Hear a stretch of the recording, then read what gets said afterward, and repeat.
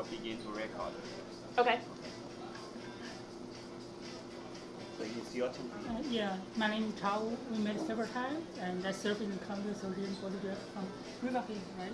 And I think my interest involved this kind of community affairs because I want to make sure my kids grow in a very positive environment, and when they stay at school, they get the education they deserve. So I want to make sure the Board of Education members, they understand our concern, such that when we have questions, we can find somebody who are capable to solve the issue or try to address the issue we have concern. And I think I have several times met you before. It's very nice to see you again. Thank you for having me. So my name is Chao Zhongzhou, and I'm currently working for the Chinese school at Catonsville. So we have a lot of Chinese parents there. So I myself have two kids. One is in the fifth grade. This is 4, and another is pre-K. Okay. So that's why I myself also want to know a lot of what the candidate is standing. Good. And also, of course, during all the time I'm working for the Catonsville, the Chinese school, so a lot of parents have this and that kind of concerns about the candidates. So we can connect all the questions and answers, and to make them to have better decision in November. Great, thank you. That's the purpose of I think for this interview. I really appreciate it, and I really appreciated the forum that you held in the spring, so we could get to know more concerns, we get to know each other, and it's great to encourage involvement and help people, because these are complicated. Not everybody has time to pay attention to everything, so it helps that you're doing this public service. Yeah, thank you very much. Yeah, so, do you mind give Kirsten like 1 or 2 minutes time to introduce herself? So once people click on the video tape or the voice message, they can understand what her philosophy is, like some kind of basic introduction yourself, like 1 minute or 2 minutes. Sure. What do you think? All right. So my name is Kirsten Coombs, and I am a community activist and a volunteer at my daughter's schools. She is now in 7th grade at Wild Lake Middle School, and she went to Running Brook. And I've been a volunteer in the schools, and I see what a great job they're doing. And one of the reasons that I wanted to run was because I want to make sure that other families have the same opportunities that she and we do with the Howard County school system. I want to make sure that it's not just about the test scores, but it's also about making sure that kids are treated fairly and that parents are treated fairly as well, because these are our schools, we pay for them, and I think the Board of Education has a responsibility to treat us with respect, and I see that disappearing a little bit over the past couple of years, and I have concerns with that, because what makes our schools successful is about the community, and we are not just our kids are not just statistics, they're people, and they should be encouraged, and I want to make sure we care about all of our children. Thank you. Thank you. Very good introduction. And so I will begin. Okay. So I will ask some of the questions. I think most of the question is a lot of have a very high impact. Because a lot of parents, we connected. We didn't invent the questions. We connected the questions. That means that they had a representative what the parents are concerned. Okay. Yes. So the first question I think is about the GT program. Okay. So we know that the Howard County has a very good GT programs, but we also have some concerns is that the size of GT program is forever growing. At some schools, more than 40% of for example, the students are in the GT Math program, There are also some schools that try to place more students in the GT English program. The teachers, so because too many students are in the GT program, the teachers have to slow down the pace to accommodate the students who are struggling. First, there will be two categories. One is who is struggling in the GT program. Another is that some very talented and smart students may find the GT program they are not being challenged enough. So what is your thoughts about this? So I have grave concerns about this. When the superintendent came to our school system, one of the things that the board wanted her to do was to increase participation in gifted and talented and advanced placement in high school. And I'm not sure that the statistics should drive why we place a child in gifted and talented and advanced placement classes. Because if a child is not ready to be in that class, then they will drag down a little bit, and on the other side, those who are ready for accelerated material will be bored. And I'm concerned about that. Teachers at all levels are being encouraged to push kids into gifted and talented programs because they want to have better statistics. To say 70% of our children are in gifted and talented. But how is that really gifted and talented, and how is that hurting the kids who can't keep up? It's putting too much pressure on those children. So one of the reasons that I wanted my daughter to go to public school was, if she was able, I wanted her to have opportunities in gifted and talented, because my husband and I did not at our schools when we were younger and we were bored. So if it was appropriate, I wanted her to have opportunities that were appropriate for her level. And I want her to have children that are in there because they want to be in there as well. And right now, educators are being told, get those kids into GT. And I don't think that's a good thing for the overall program. So do you think, so a little bit extent of this program, of this question, so do you think, I know that currently in the school, if you want to join enter the GT program, is about 20% of your performance overall in the county, right? So do you think that kind of specification is good, or you want to modify that? I think that there should be wiggle room. I think it should be based on some quantitative data, for instance, some test scores, and for instance, for some of the elementary gifted and talented programs, the teachers look at how many words a child has, because if they don't have enough words, then they won't be able to understand the gifted and talented program. So those are certain things that are quantitative data that people can make decisions on. So I think that there are some children that might be on the cusp. You know, they might be almost there.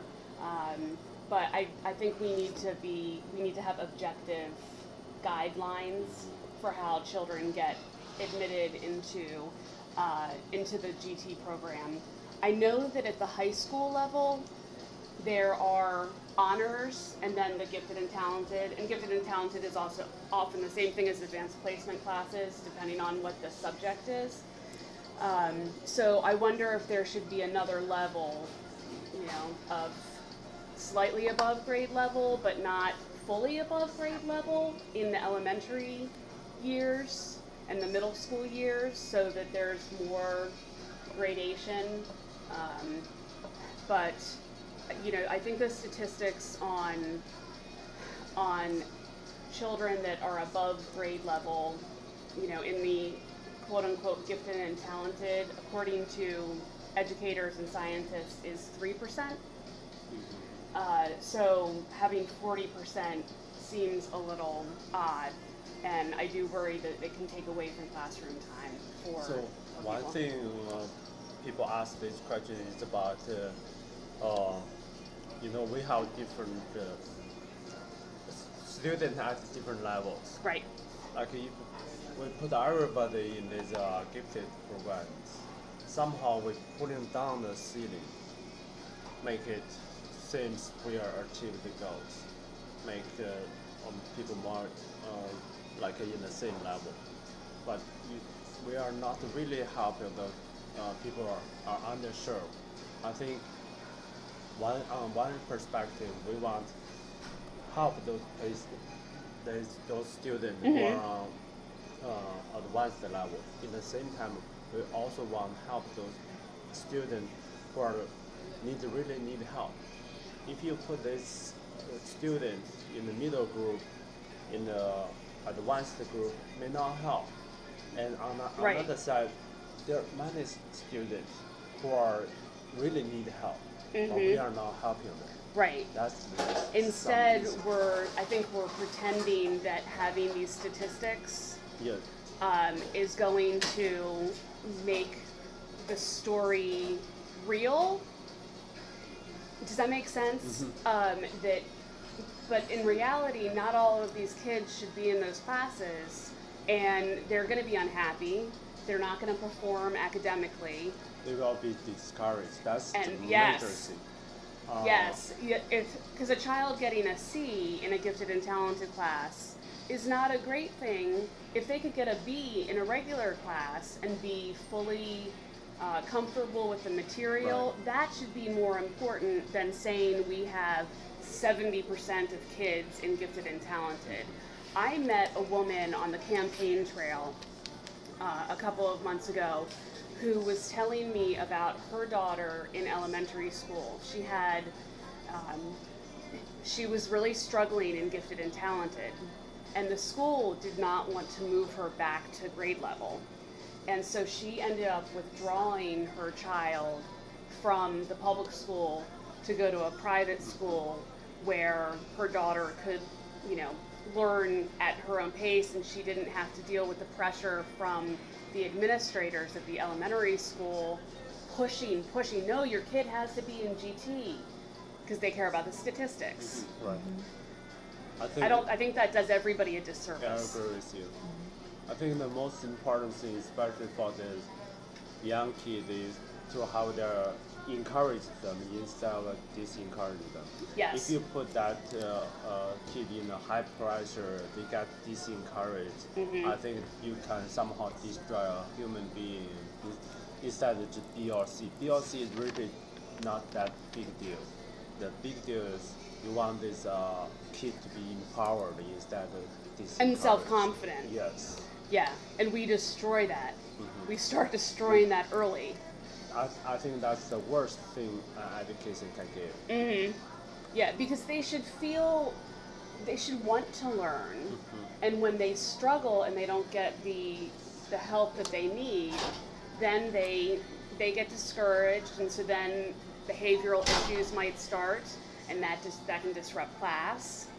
So there are a lot of problems. I think we need to treat every kid as an individual and not as a statistic. My daughter's a person, and yes, I want to encourage her, but I don't want her to get to the point of losing everything, because she might not be good at everything either. Nobody. Right. Some kids are good at math, but they really struggle with words. And by pushing them too heavily, on the verbal side, on the English and grammar side, might make them discouraged at their math skills. It's okay to focus kids on what they're good at. They don't have to be good at everything.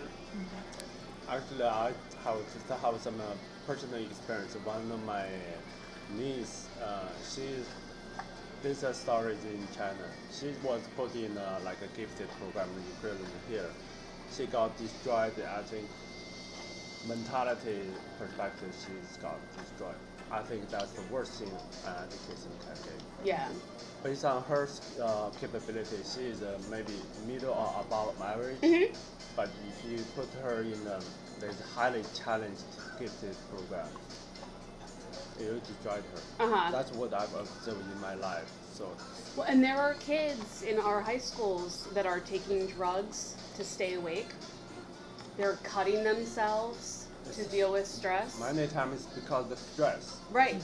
And, you know, they're taking, you know, Ritalin and other drugs to try to push themselves. And it's very sad. Okay, so Maybe we come on that. So on the other side, do you think it will be a good idea to make those the kids who is frustrated have additional program such as a morning program or something to make these kids move forward? So when you say frustrated, do you mean kids that are underperforming? Okay. In the for example, the GT program. Do you think it would be a good idea? Or? Well, if they don't belong in the GT program, I'm not sure that they should be, that we should be spending money on making sure they can be there. I would rather try to help other kids get to grade level. I mean, if children are already on grade level, then that's the goal of the system, right? Is to get everybody, when they graduate as a senior, that they have taken 4 years of high school math and maybe 1 year of college, that they have taken 4 years of language arts or English and grammar and literature. So I think if children are not ready to be gifted and talented, then I don't think the school should necessarily be trying to get everybody in there, because that's what I'm saying with educators pushing kids too much just to drive up the statistics. So on the other side, so now where we were talking, spend a lot of time talking about the student who is lagged behind. So let's talk a little bit about the student who is super smart. So do you have any ideas about those kind of very super smart students how to be challenged, not make them think that the GP program is boring for them? So I think this is more applicable to high school because there's only so much advancement you can do. I mean, you can't have a class for one person. But when they get to high school, I think that we need to have a better partnership with Howard Community College so that kids can start, you know, for instance, if they're very talented in math, that they can be able to take advanced math classes and get college credit for them. That's very important to me, because if they are taking college level credits, they should get credit for them. And I think we should utilize HCC a little bit more to get those kids those kinds of classes. So I'm sorry. So in other words, do you think the idea of like Montgomery County is a good idea? They have a lot of like the school that are only for the super talented. Oh, so you're talking about like the International Baccalaureate program and Montgomery Blair, the Science and Technology program. Yeah, no, I think those are good. If that's what you're talking about, I think that would be. I would love to explore International Baccalaureate and looking at the Science and Tech program, and they also have an arts program at Montgomery Blair. And so also like the Virginia, the county, there is a called the Thomas Jefferson High School. Right, it's a magnet. Right. Right. So if we can find space to do that, I would like to begin exploring one or two of those ideas, because right now the only thing available to us is HCC. But I don't know why we don't have an International Baccalaureate program in this county. It makes such good sense. It's been very successful in Montgomery County. I went to school with some people that had gone through it at Richard Montgomery, and it's a great program. And I feel like Howard County should be innovative, and it makes me sad that we're that we're not exploring those kinds of things. Thank you. So in the third question, I think this part, I think people in the third question, people also mentioned about always should reach the floor. When we help the talent kids to meet their challenge, we also want to help people who are underserved. Mm-hmm. So on that perspective, so in this question, we think like there are some things maybe we can help those kids, like such as in the morning program. Some kids, if they come early, they get their breakfast. In the same time, there's some kind of teaching activity help them catch up. So part of me says yes, I would like that. However, it is expensive. I know. So I would like to see more programs during the day, and I would like to increase math and reading specialists for during the day.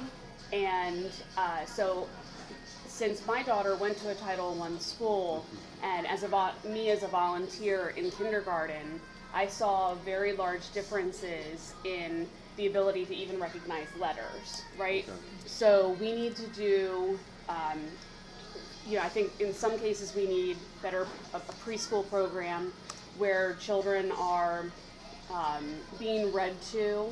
It's very difficult, and I know this goes into the socioeconomic question, but it's very difficult for some of my daughter's friends when they were little to have the time, because their mom might be working 2 jobs. And we know that children by the age of 3 have internalized a lot of words, and that drives a lot of their success in elementary school. And so I'd like to see expansion of working with the under 5 group to prepare them for kindergarten, so that they're starting on more of a level playing field, so that their floor is higher. Because when I worked in my daughter's classroom, she was working on her words, and she was reading, and some of her classmates were still working on the difference between a P and a Q. Mm-hmm. And that makes teaching difficult. There's so many different levels. So where we can, I think we need to explore expanding the pre-K program for children that don't have access to high quality preschool. So when you say expanding the pre-K program, can you elaborate a little bit? So there are some programs. There was a proposal to expand pre-K at Oakland Mills, mm-hmm. which is a high poverty school, okay. So that kids could have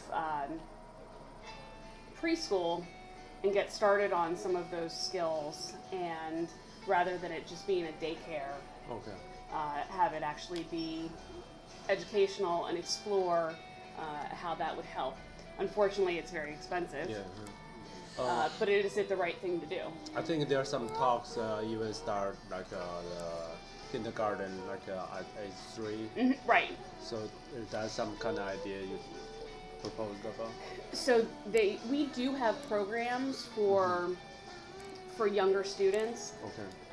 And I know one of the things that has helped, that I have some personal experience with, is pediatricians. Mm-hmm. When they see a problem with a child, for instance, speech. A lot of children have speech mm-hmm. development right. problems. Mm-hmm. And Howard County, the public school system, assigns children to the elementary school they would go to, so they can start receiving speech services before their kindergarten. But you have to educate your pediatrician community, and what kind of services are available for the 0 to 5 age group, because there are programs that are offered that can help kids. And might be less expensive than private daycare. But we need to publicize that. And we need to do better parental outreach at a lot of schools to make sure people know, because there are a lot of people that don't even realize they need to sign up for kindergarten and what the process is, and so I'd like to see more parental outreach to get more parents involved in what's going on at their school, at their local school, and what they can expect and how they can learn how to be advocates for their children, because often lower socioeconomic parents, they don't know what resources are available, and they don't know what rights their children have. So you often see much lower participation of other races in special education services, for instance, because there might be language barriers, there might be, just ignorance about what the American school system offers. So I think we need to do a better job of publicizing some of those things so that we can get parents involved early and often. Yeah, I think this go back to your early point. Many parents, they are doing two jobs in the same time. Right. Even we want to do that, sometimes it is impossible. Another thing, like you mentioned, like for this pre-K, or start the pre-K early, I don't know how that gonna help, because on one side, of course, taxpayer gonna pay for that. Right.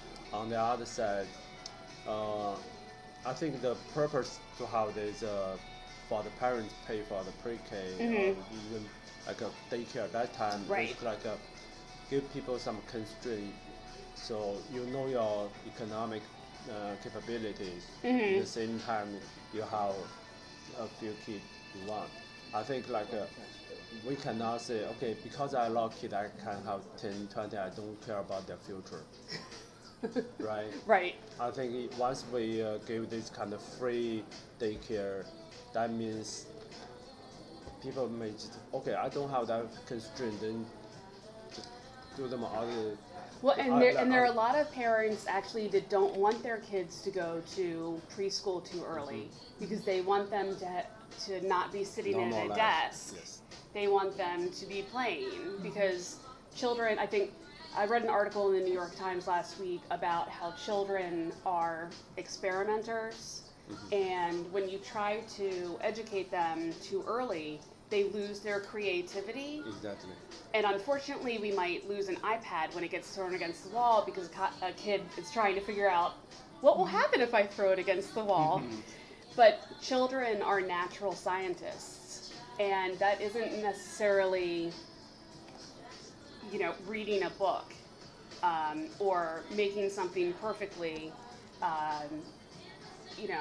They should be allowed to create. So it's a very complicated issue. I had a couple interesting conversations along the campaign trail, but I'm trying to figure out what we can do to help raise that floor too. Yeah, I think from my personal perspective, I think to raise the floor, maybe like you said, modern program maybe too expensive. I can maybe implement something during school time, like during the daily school time, put some extra resource for this student. That may be more realistic. Right. So small group pullouts. I noticed when I volunteered, working in smaller groups rather than in all 16 kids might be a little more difficult, but being able to have 3 or 4 kids and be able to work with that is helpful. And unfortunately, we're taking resources out of the classroom, which is another reason that I decided to run, because I think instructional assistants throughout the elementary school, they are crucial to helping getting, reaching out to more kids and giving more support to the classroom teachers as their burdens get bigger. So. Let's move to question 4. So we have a lot of questions for the parents. That some parents. So and I did kind of talk about that a little bit, but if you want to expand or.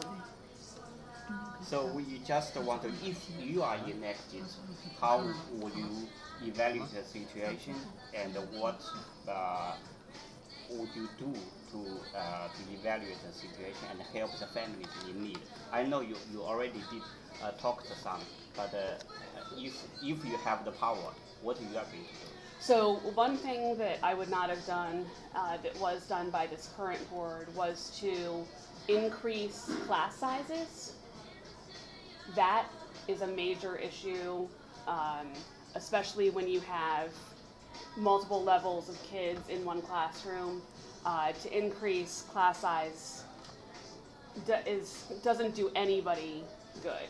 So I would not have voted to increase class size. I would have tried to look for other places to find money. And the other thing is instructional assistants and resource specialists for reading and math. They are able to spend quality time with more kids, and they're able to supplement a classroom teacher's time. And you know, we've got a hiring freeze going on now, and we've increased class sizes, and those two decisions I think are going to hurt our families that need help the most, our kids that need the help. Because to me, the most important part of our kids' education is the people that they interact with on a daily basis. It's about the educators in the classroom and the people in the school building, and that's where we should focus our resources, because if you listen to successful people, they always talk about a teacher or a mentor that saw something in them and helped them achieve their potential. But if educators don't have any time, they're not going to be able to diagnose those things and say, oh, you know, I know his mom's really sick and he might need a little extra help and encouragement right now. Or, you know, I might need to spend some one-on-one time with him because I know that he wasn't able to do his homework last night because, you know, something has happened.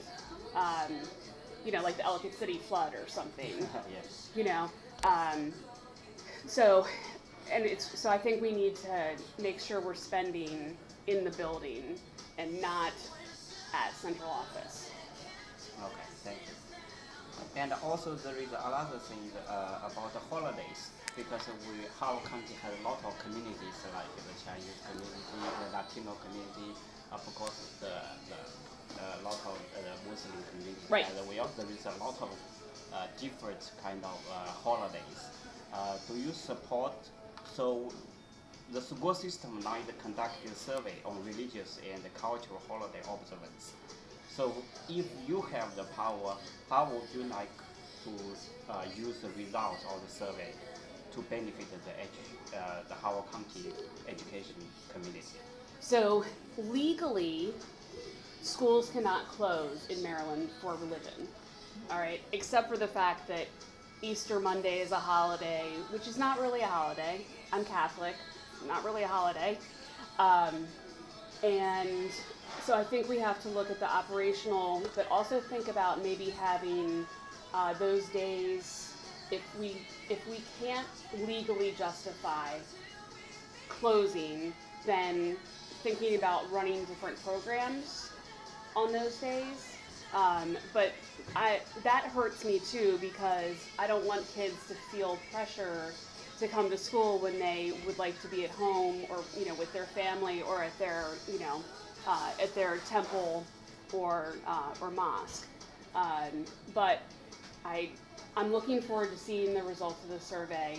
I thought it was very unfortunate that this is such a divisive issue, when I think we have opportunities to find days where holidays can be observed that don't create a divide amongst different members of different communities.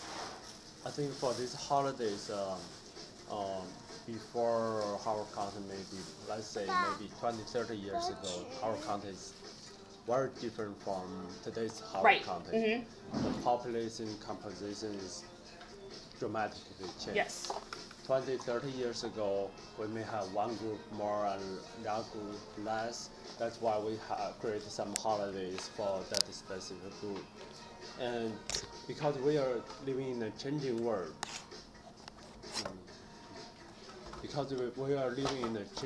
I think we have to adjust for the changing trend. We don't know what's going to happen 20 years later. 20 years later, I don't think we should use exactly the same policy for today. As 40 years ago, yeah. Yes. Yeah. So same thing, like today we are in a different world. We need to make some adjustments regarding the holidays. Before, maybe we only have one specific group need some day off. That's fine. But today is different. I don't think we can just afford to get everybody have their holiday. Then we don't have to go to school anymore. So Right. I think at the time when we in a new world, a changing world, 20 years later from that 20 years before, they always adjust this difference. I think one thing is consider about is the availability of the off days and what has been changed. We have to make some adjustment. Right. We cannot just close our eyes and without thinking about, okay, today's world is still same as 20 years ago. No, that's not the fact. We have to see the change, see the fact, and make a reaction based on those changes. I think I agree. I think we should every year look at the holidays and see how we can manage so that because we don't want our kids going to school in July either, or maybe you do. I'm just joking. But I think we have to be respectful, and I treasure our diversity. That is one of the things that makes Howard County so great. So we have to be respectful of different holidays. And the Asian community is 20% and growing, and that should be respected. And you're right, 40 years ago it was majority white, and we're going to be majority minority in a couple of years. So I think every year when the calendar is looked at, it should be assessed for operational effectiveness, but also respect for cultural holidays. Exactly. I think like in the past few years, the Chinese community has been pushing really hard, try to get the Chinese New Year, the Lunar New Year in the school calendar. There's some success, there are also some pushbacks. I totally understand that. With all these constraints, I think, like I mentioned earlier, we have to make some adjustment based on the population change. It's different. It's no longer 20 years ago. Right. It's changed. We have to make some adjustment. What really affected me at the meeting, at the Board of Education meeting a few months ago, where they were testifying about, or where they were discussing it, was the former, because now she's graduated, the student member of the board, Rachel Lynn, and feeling very pressured by her school day to miss her holidays, and she had a tear definitely in her voice about having to make that choice between school and her family. And that's an unfortunate choice to be forced to make. So, Okay, let's I take a really quick appreciate break. your understanding on our community needs. Yeah. Let's take a quick break. Okay. Quick break. Do we have enough space? Sure. Fascinated by. So we want to come back to question one we didn't ask. That Capa and other community organizations would like to initialize an Asian American Community Roundtable, and we would like to invite local elected officials and community leaders to meet with Asian Americans in the community on a routine basis, for example, monthly or quarterly. Would you like to participate? And any thoughts about increasing open communication between the school system and the Asian community parents? I think it's a great idea. I think communities like or roundtables like that can become advocates for their community. And like I said earlier, you know, with parents not being able to always go to everything, I think it helps to have a central place where if, you know, 5 or 6 people from your community are able to have a monthly or a quarterly meeting with the board, and then you can take that back to your own communities, that opens up lines of communication. And I think back to the calendar issue, I think some of the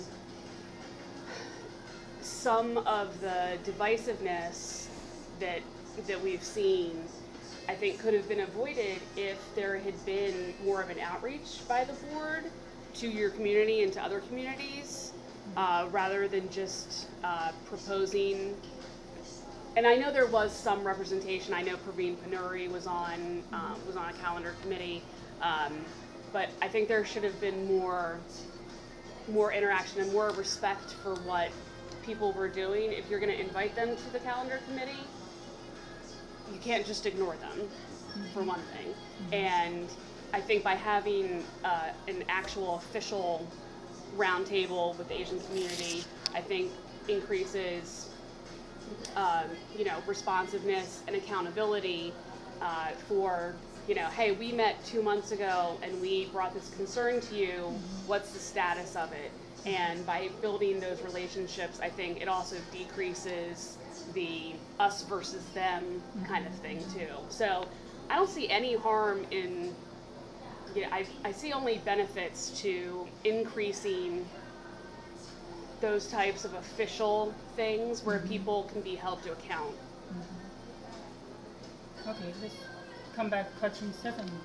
So actually this morning I met with several Chinese school teachers and principals about the Chinese classes, language classes in, for example, River Hill High School. They're trying to cancel the AP class, and because they said their budget short, right? Actually, it's not a budget cut, right? Maybe budget short, but it's not a budget cut.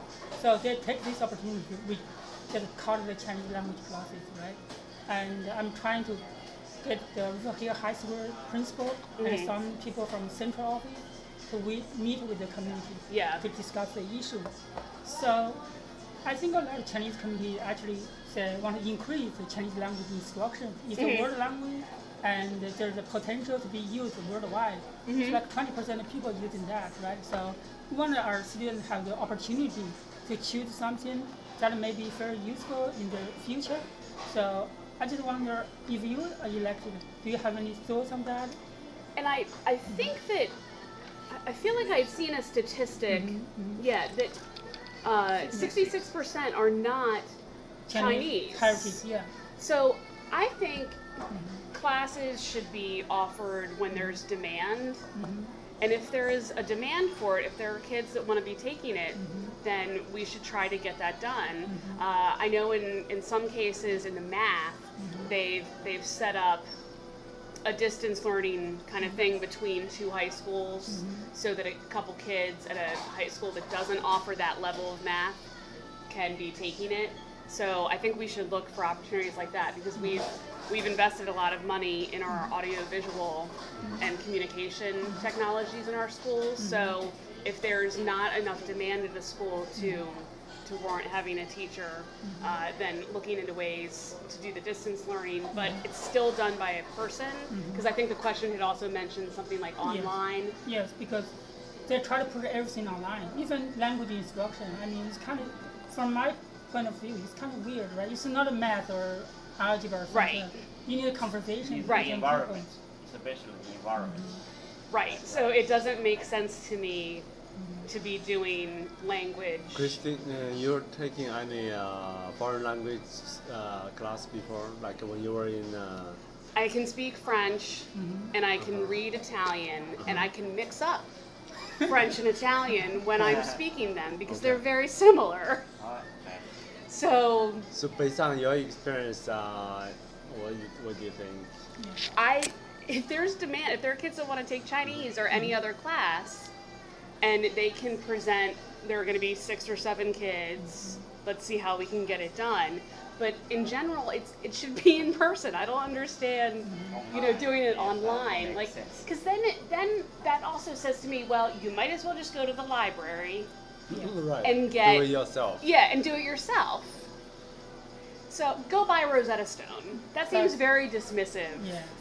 I think that's two perspectives. One is, as you see the number 66%, that means a lot of non-Chinese students are interested in this language.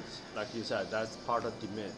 And as taxpayer, we have like 20% Asian community in this Howard County. We are the taxpayer. We want our kid have some kind of culture. Culture. We pay the tax. We want to have that. I think that's another thing. That's why somehow we want to push for this. We want this class to be there to meet the need.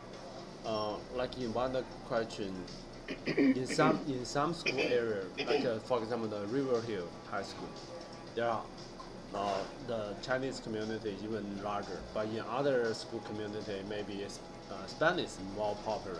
I think we should tailor to the different school need, different school district. For example, in River Hill, because the Chinese population may be 30%, in that case, maybe we should offer them the Chinese class. In another community, if the Latino Spanish speaker is like 30%, maybe we should think about offer them Spanish class. So we cannot just say, okay, because something cut, that's why we just dump everything. Doesn't matter. You're not consider about the community. You're not consider about the student population. We have to make a reasonable cut, not even think about. Yeah, I think a lot of these decisions are being made without asking anybody, regardless if it has to do with the Chinese community or if it has to do with the special needs community. A lot of decisions are being made right now without any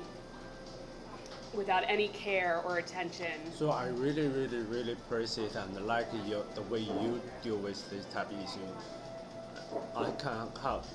I can understand, like somehow I can feel you have that compassion. You want to involve with the parents in the community. I really like that kind of attitude. I think if you're somebody working there, not working with the community, and that's disconnected, you're not that person is not serving the community. Running that position, on that position, is someone working in the community, with community. If you not have that kind of communication, like you make some decision without consult the community's gonna be mad. Yeah. But if you make and I believe that things are not black and white, they are gray, and not everybody can win. And sometimes, but we have to work with each other to make that compromise instead of it just coming from top down. And that's also why I think educators should be more involved in some of these decisions, because they know the children and they can make decisions whether or not does a child have special needs, does a child belong in a gifted and talented class. They know because they have the experience. You go to an orthopedic doctor because they have the experience on your feet. You don't ask them about your heart. So they have the expertise, and we have some amazing educators in this county, and their voices are being stifled.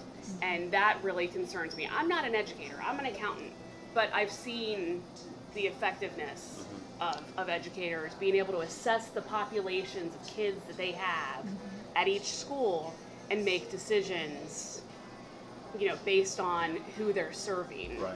I think this kind of engagement, like the Sorry, BOE I'm really member, everybody, I feel hot. Okay. Not just you. Not just me. So I think this kind of engagement from the BOE to the teachers, to superintendent, intendant, and all the community member, parents, this kind of communications really make the service more tailored to the need, not like you said, the top down, and you make some decision not making sense. Well, and I would point to one area where communication was done badly, which was the survey that was done back in May, early June. The budget cut. The budget cut survey, and I refer to that, and I hope this makes sense to you, as, do you want us to kill kittens or do you want us to kill puppies? All of the choices in it were bad, and it was tailored to be manipulative. The questionnaire design. The way it was designed was to get a certain result, and a lot of people, as they went through it, started to feel that way and felt manipulated. And so you can pretend to be communicative, but there's a difference between cutting it off like that and designing a survey to get results that you want and an honest conversation. There's a huge difference. Sure. So I'm sorry I really appreciate all your views and you change these opinions. This really help people understand the way you're gonna work, how you're gonna help the community, help the BOE. That's my hope. Let's move to question 9. So what's your plan to increase the transparency for the budget plan and the general decision-making process? So like I said, I'm an accountant. The way that I got involved was, yes, I worked on a political campaign, but I got to know people that were involved in the Operating Budget Review Committee, and the Board of Education stopped it. They said it wasn't working well enough and we're not going to do it anymore. So somebody said, well, are people interested in still doing it even if it's not official? So I joined because I was curious and started getting into the nuts and bolts of the numbers. And the way that they're presented is very hard to go through. They give everything to you in PDF.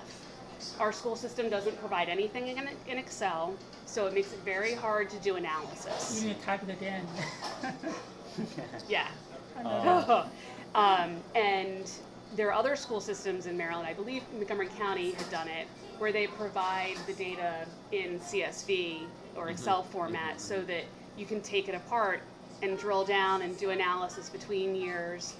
And there is a lot of opaqueness in our budget, and they make it very difficult to compare things year over year because they'll move people and you kind of, okay, they moved one position from this department to another department, so then you go to that department. Well, we moved 2 positions from another department in here and we moved one out, and so you have to follow. It's really difficult to follow. And I think that we do that on purpose to make it hard for the community to ask good questions. And people just get frustrated and they go away, right? That's true. So when we met, we went over a lot of questions that we had about contracts that were awarded without a bidding process. For instance, I don't know if you've heard about the lawsuit that a mom with a child with special needs filed, Barb Croupier's. She filed a lawsuit to get the results of a survey that was done of parents and community members for children with special needs. And they did not open bid it. They chose a company that has a relationship to the superintendent and awarded a $300,000 contract to this company to do this audit and to analyze our special education services.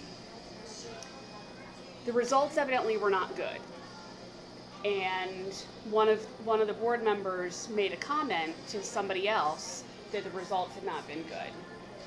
But the school board did not want to release the report, so they released something very high level, and Barb sued to try to get the information.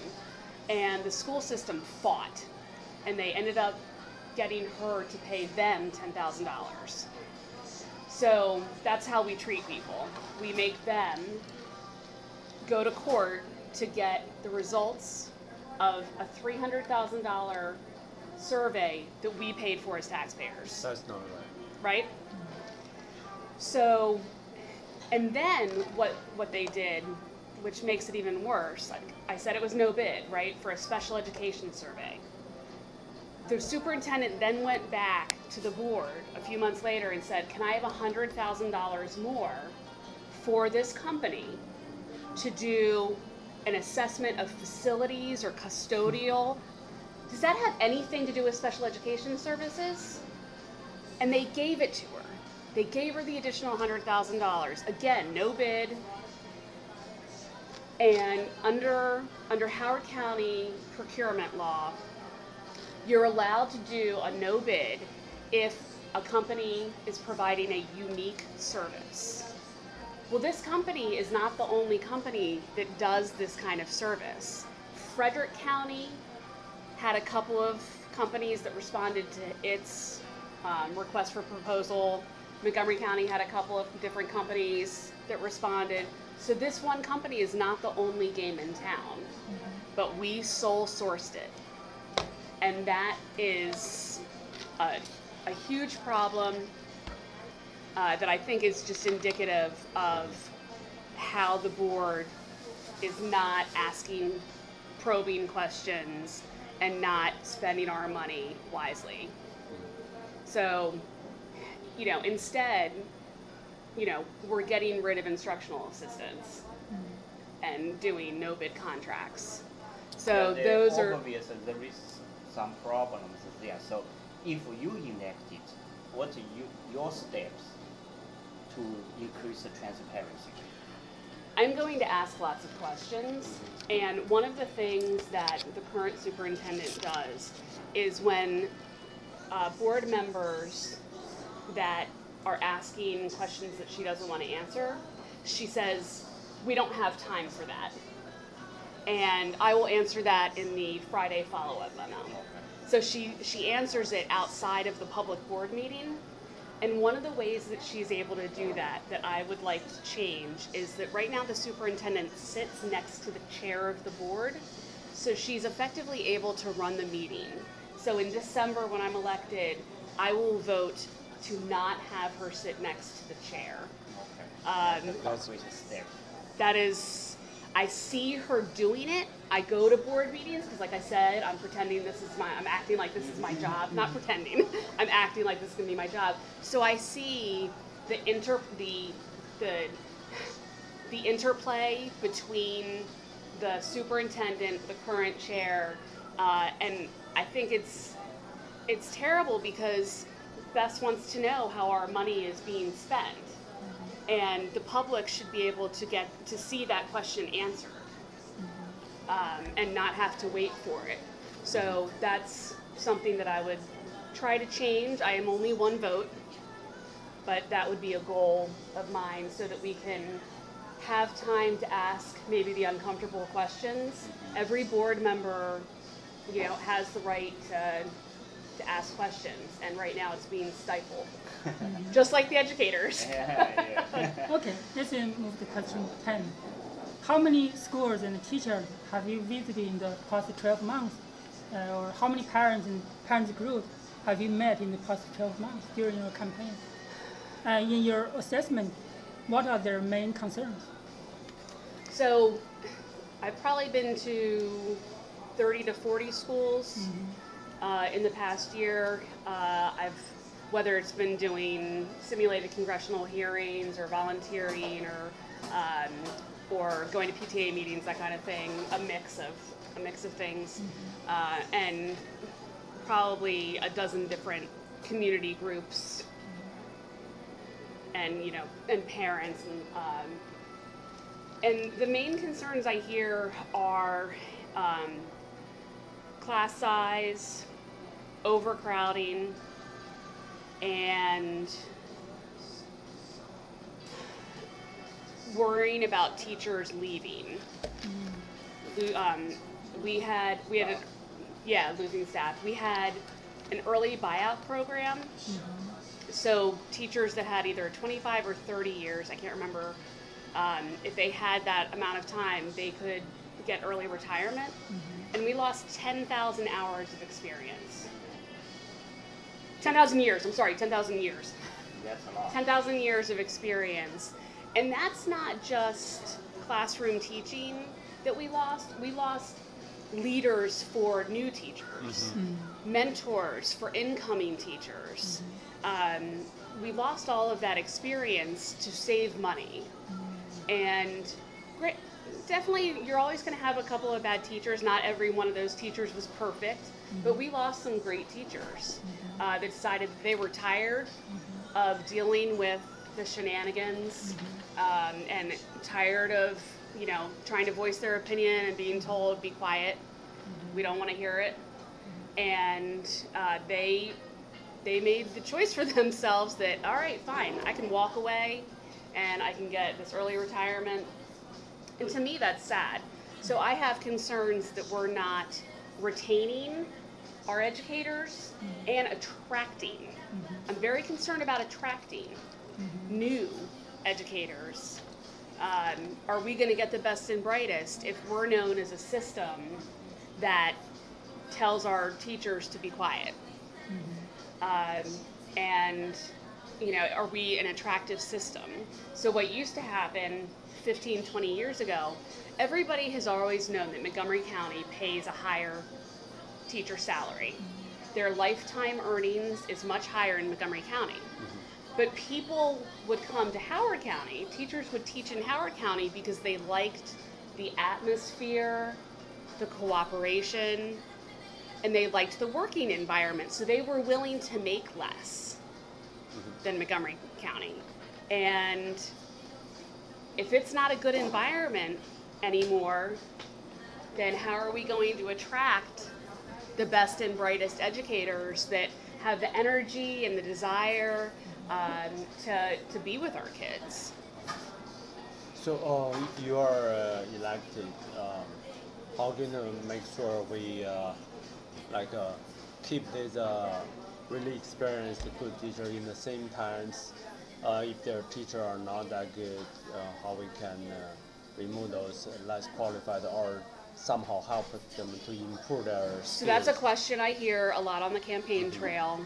Teachers get to keep their jobs regardless, and you know, other professions, that's not true.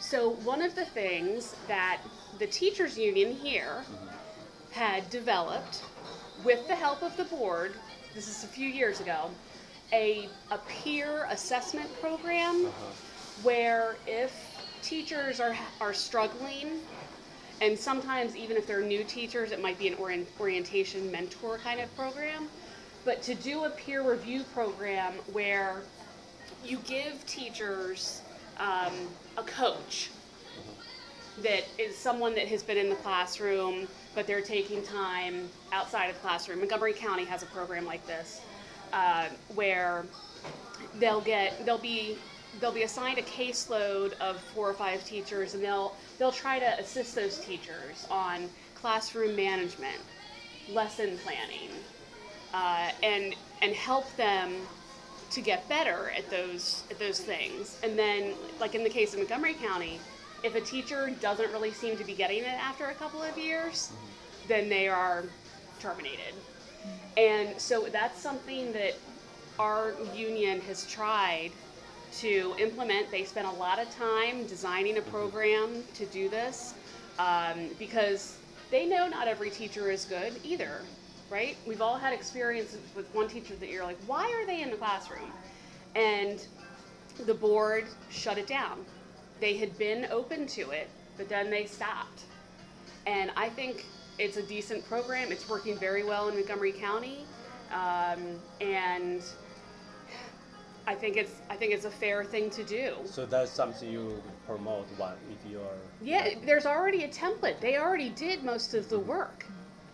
We are wasting all the effort. Right? Yes. Right? Because you say to teachers, okay, here's something that we know is sometimes a problem. Help us fix it. And so they did. I'm friends with one of the guys who helped write it. and then to slam the door and say, never mind. So I think like one way to help the teacher, I think many times, like you mentioned, some teachers are sniffed because people don't want them to talk about the truth. I think one way as a board member, if you are elected, maybe we can somehow open a channel to allow the teachers to voice their opinions to the BOEs. So that way, as BOE, you're not so disconnected to the teachers. At the same time, here's something that a lot of teachers have reached out to me because I've been building those relationships, and they know that I'm not on their side. I want to hear from them. Okay, I got a Facebook message from a woman who was using her husband's Facebook account because she was scared to use her own. So, where are we living? we don't want. Nobody want that. Right. See, it just seems so, people are so scared. Okay, let's move Okay. to some easier topics. Do you want to have Easier. some break? Some break This is time? the last one for this one. Okay. Food. Food. Food, glorious food. Do you want to have some cold drinks? I can get you drinks. I don't want you to feel too high. Let's finish this one, then Okay. we'll stop for this session, and then we'll have Okay, all right. some, Free to ask And the question. there are some, like, many Asian students, Latino students in the school system, and some schools have very high portion of Asian students, or some of them have high portion of Latino students. You know, their food is a little bit different from the traditional white population's food, or they have some uniqueness in their food, right? And the food is kind of associated with the culture. Yeah. Do you know whether school meals have these kind of options, or they have universal meals? I have heard it, at least one board member ask the food services director about that. I think it would be a great idea because I know my daughter is not thrilled with the options at her school. Pizza. Pizza, right. Popcorn chicken. Like, I don't know that that's my white food either. I'm white. You I were don't, first. I don't know. So I think we should diversify throughout the system and have a couple more offerings that are more interesting, for one thing. I mean, a lot of us in this county, are, somewhat, food's important to us. Yeah. Right? And we have such a diverse, restaurants, Indian, Asian, Korean, drive on Route 40. So I really think that we should have some more interesting stuff because kids, and I think it would be a good time to start it in elementary school because kids are more interested in trying some new stuff. And my daughter hasn't eaten lunch at school since like 2nd grade. Because it's uninteresting and I can see that. I went to my daughter to summer school. I looked at food. My gosh, how can I eat that food? So I think for this issue, I can see there are two options. One is like Chow mentioned, because different community have different racial proportion. For example, in Clarksville, there may be more Asian. Maybe we should provide more Asian food for that school. And let's say in another school, maybe we have more Latinos. Maybe in that school, we provide more Latino food. Because, for example, my kids at home, they're going to eat Chinese food for sure. So wouldn't they want to eat Latino food at school? I think they would open for that, but I think I'm sure for you, you also want to get something more close to your own culture instead of too far away. Maybe when they grow up, they can open to more things. I think the purpose first, we want the food to be healthy, and they feel comfortable. Right. And in this highly Asian community, maybe we should consider that option. But in another community, if it's 99% are Caucasian white, and you provide them Chinese food, they may feel weird. Why am I eating that? So in the same thing. But I think it would be a good way to expose children to some of the diversity on a periodic basis. Yes, I agree with that. Periodic basis, not every daily day. basis. But in some schools, if have a high proportion of one specific cultural group, maybe we should consider provide daily. I think what they're looking at is trying to diversify some of it. But we also have to think about costs. Yeah. And so, going back to my accounting, I think we have to make sure that we're also getting the best bang for the buck, and that we need to make sure that meals are still affordable. Yes, affordable and healthy. Yeah. I mean, we have laws about how much salt can be in something, or there can't be, the percentage can't be 90% high fat or something, those kinds of guidelines. So among these schools you visit, have you ever tried any of their lunch meals? No. No. Okay, let's take a break now. Okay, you are held the third session. No, you guys can. Okay, I think in the third session we probably ask some free questions, Okay. and some questions we may think important. And do you have any questions? Okay, all right, I can do it. So there's some question because all the counties, different counties have different ways to deal with the school voucher and charter school. What's your opinion on those parts? So I actually went to private school, but I am not in favor of using public money for charter schools. As an accountant, I am very nervous about how they use money. They are often for-profit companies that own different ones around the country, and they're in it to make money off our children, and they siphon off tax dollars to do that. Okay. And I know there's been a case in Ohio where there's an online school, and the state has gone back and said, we don't think that you should have been paid for all those students because it doesn't appear that they're actually getting educated. And so after looking at some of these, I'm not sure about them. The other thing is, from what I've seen with charter schools, a lot of them are not performing any better than traditional county schools. Okay. So I don't think that we have any need in Howard County for charter schools. And I also don't like that the teachers don't have to have the same, there aren't the same requirements for their teaching background as there are in the county. Okay. So I don't think that anybody who graduates should just be able to go teach.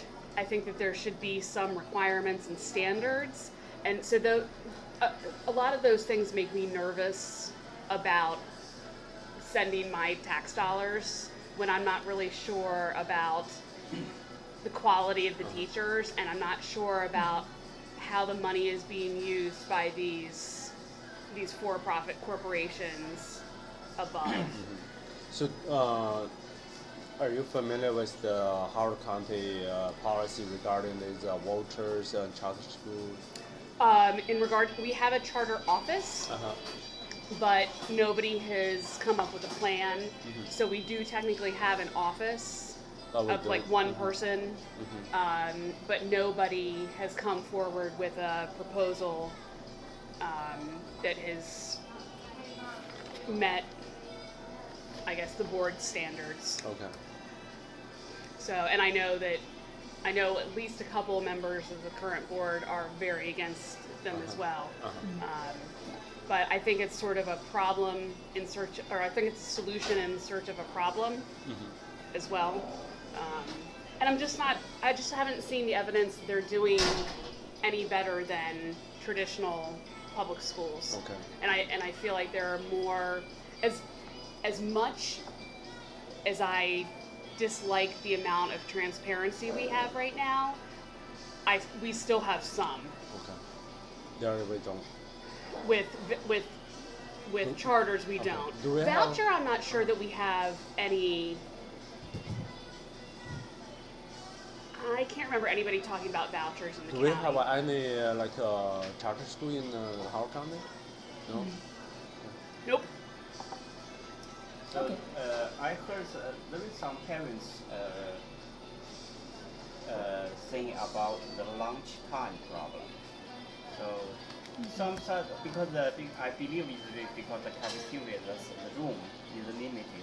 So some kids like the lunch time is almost 1:30 p.m. or 2 o'clock. So that's may not good for the kids. Or on the other side, Yeah.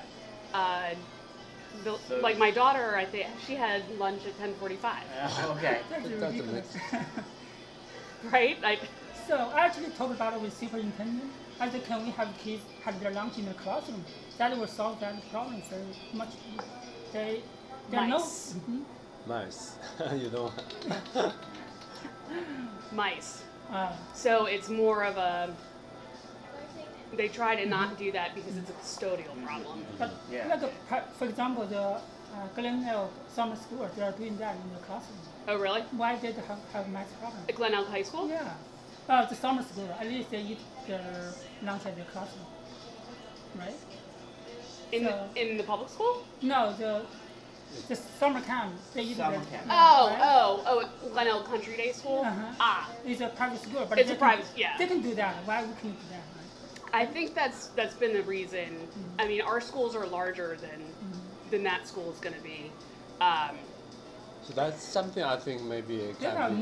more than 1,000 students. That probably just But there are levels though, aren't there? yeah, different levels. It's K through 12. Yeah. So you think that currently it would be difficult to improve those kind of lunchtime problems? Yeah, I mean we've got capacity problems. That's another thing.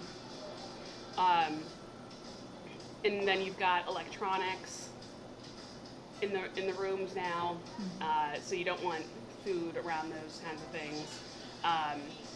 It definitely is a problem. I know kids are either starving or they're not hungry when they have That's the reason their your daughter lunch. got into lunch. That's Yeah. too early. 10:45. Oh, when she gets home, she eats the refrigerator every day.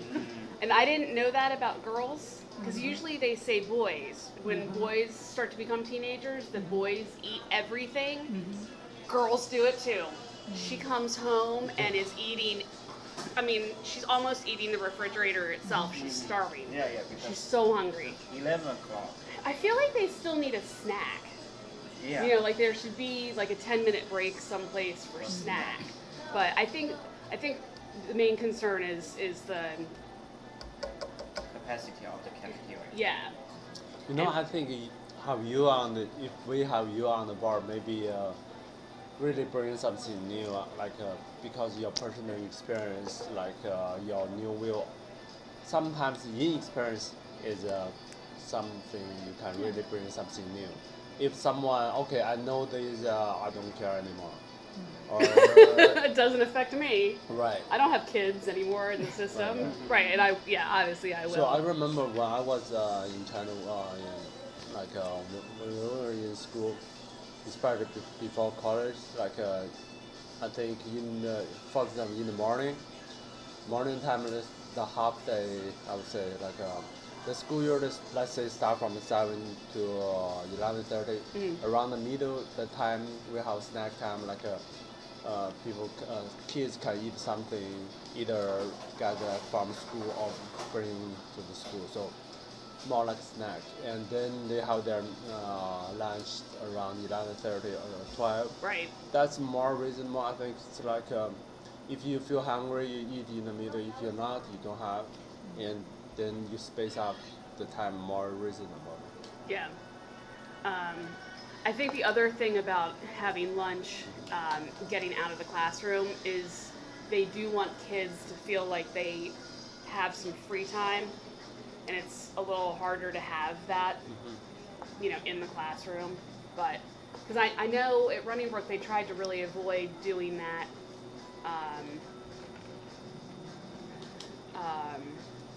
But I don't know. I just think of mice.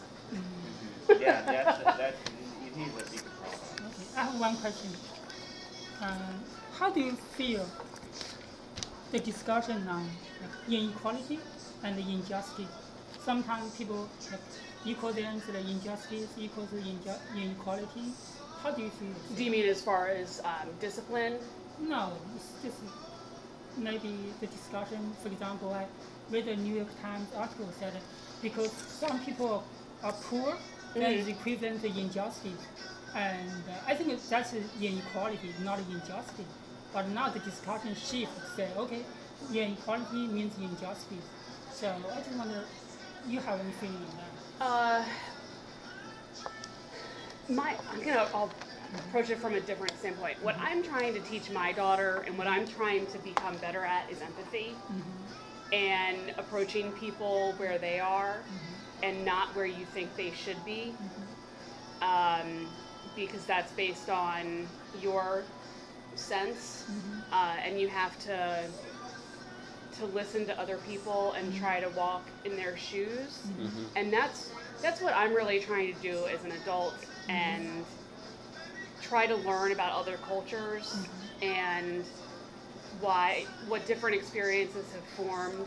Like at the forum this spring. Okay, so I've lived here my entire life. I'm a woman, and I was very excited to get the vote. You know, when I turned 18, I was very excited, and I have voted almost every time since I turned 18. I missed one presidential election, and it's really important to me.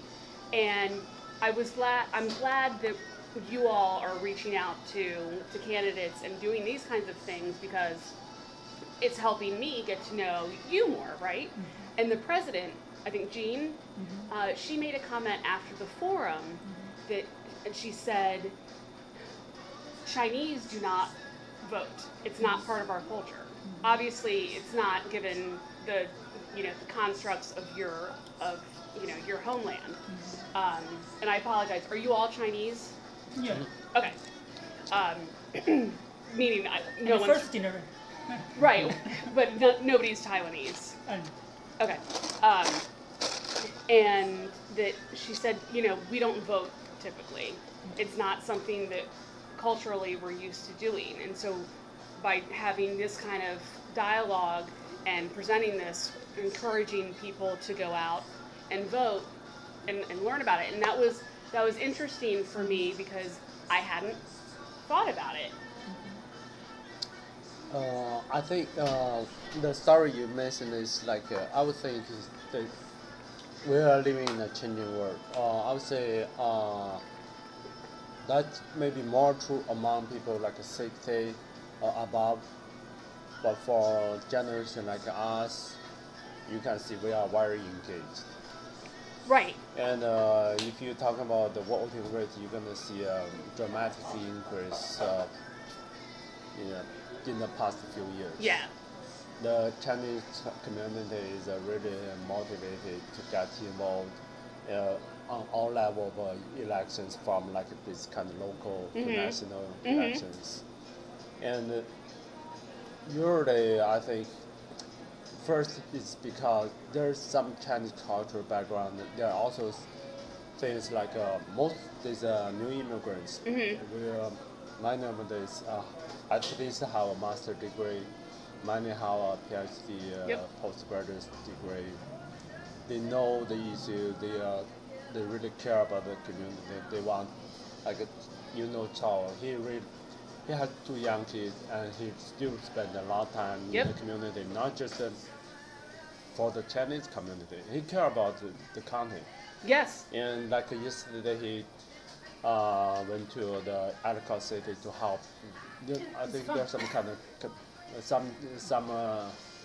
some kind of activity to help people who were affected by the flood. So I think, as you can see, this generation Chinese very engaged. We want to get involved. We want to cast our vote, and cast our vote in a more like a I would say, have a deep understanding, cast our vote in a more based on some kind of evidence, not just based on something. Okay, if other people say I will do it, it's not like that. So I think this type of things is really changing. It's cool. So I kind of answered your question. Yeah. I think- Okay. Yeah. Okay. So And I hope I did not offend by No. Okay. I think yeah, I think it's good to know. I mean, people don't have the background. It's good for them to know that background, and then eventually they'll understand others better. I think that's why this kind of communication is very important. Like for you come to us, you understand us better, we understand you better. In the same thing, it's like you go out to the Korean community, go to the Indian community, Latino community. When you talk to them, they understand you better, and you understand them better. Like even just for neighbors, if we communicate, we understand each other a lot more better. So.